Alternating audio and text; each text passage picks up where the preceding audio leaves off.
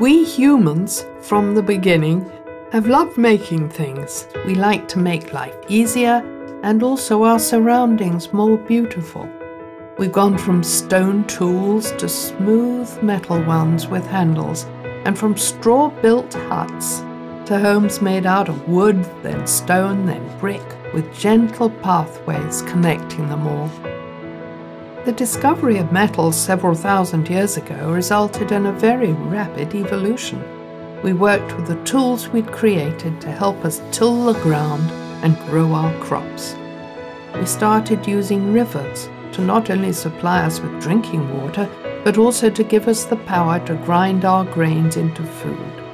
Gradually, it was discovered that we could get power not just from flowing water, but from the flowing air in the sky as well.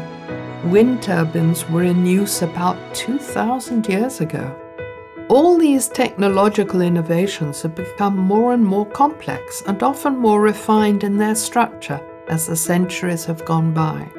For instance, the plough, the steamship, the automobile, the airplane, and in recent years, the modern wind turbine. These inventions were built to take us and our products across the land and the sea and the air.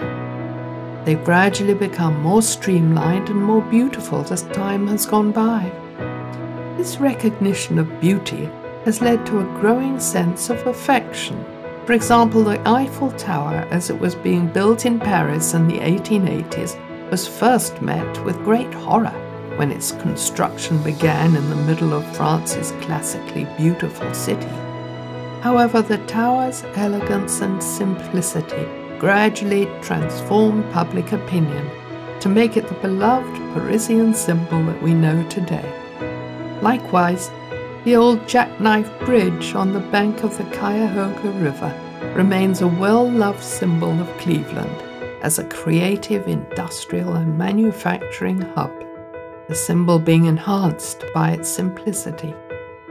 The refined and beautiful turbines out on our lake will surely symbolize in the future essential, beloved, and cared for parts of our existence.